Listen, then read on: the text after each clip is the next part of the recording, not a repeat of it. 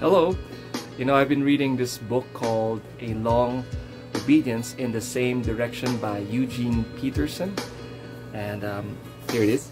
And it's got this tagline, Discipleship in an Instant Society. There you go.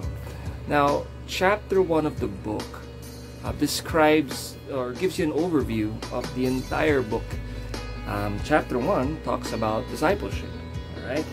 And basically, he uses this illustration of disciples not as tourists, but rather as pilgrims. Okay, you see tourists, they come in, they enjoy the highlights of the place, the country, and they leave after a few days. Pilgrims are people who are in a long journey towards one direction, towards an ultimate destination. So that's really who we are. And I like the tension that he establishes at the start of chapter 1, likening that to some people who, they would get a taste of church, they would get a taste of prayers and church attendance maybe once a week, but they don't like the long journey of discipleship.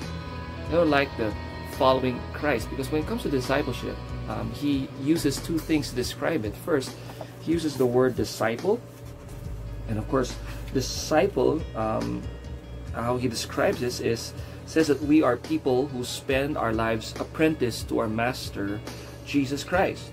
Now, another word, or another way to describe us, our relationship with Christ, is pilgrims.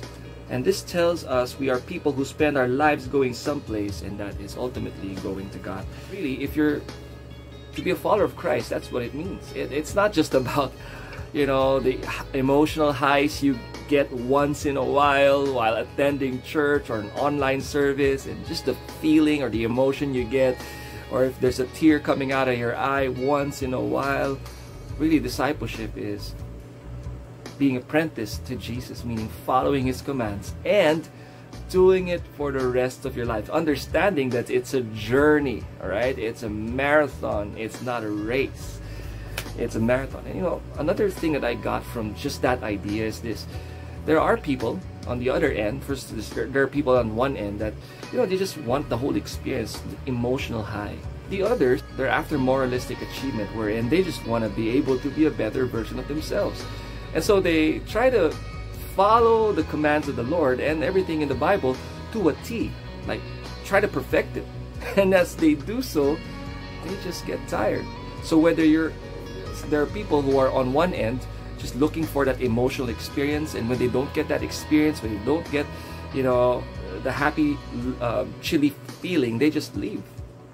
Or the other group of people where they get exhausted because they find out that they can't really do this on their own strength. And so here's what discipleship is. Here's what it means to be a disciple. It's that long obedience, right? Not looking for instant gratification or instant results. It's not about self-help, but being a better person, and it's not just having emotional feelings. It's about following Jesus. In the book, it talks about the Song of Ascents. This is Song of Ascents really are the Psalms 120 through 134. It talks about a pilgrim on their way to Jerusalem, which is the highest place in all of Israel. Now, that's what it is, literally the highest place, but figuratively, it's towards God. That's what it is. That's how they understood it. And so on their way there, they would sing these Psalms 120 to 134. And those psalms, because this journey was pretty long for some to get there, and while they sang these psalms on their way to Jerusalem, these psalms gave them the strength to just press on and keep on. And in the same way, that's how discipleship works. We need the Word of God to guide us. We need fellowship of believers to remind us of the Word of God. We need to continue on this journey. So that's what discipleship is. It's not just about an emotional high, saying I love you Jesus in tears once in a while. Neither is it about moralistic achievement, just being a better version of yourselves. It's a journey It's a long journey of obeying and following the will of God in your life. So that's my quick review of chapter 1 for this book. I hope you get a copy. It's a great read. And let's see, probably I'll be doing chapter 2 in the coming weeks. Let me pray for you. Lord, thank you for those people who are hearing this video, watching this video right now.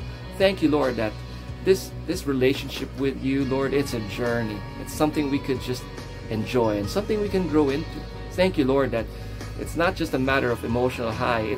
Neither is it a matter of us just being a better version of ourselves, but rather it's a journey of discovering your plans for us, your will for us, and you giving us the grace to follow.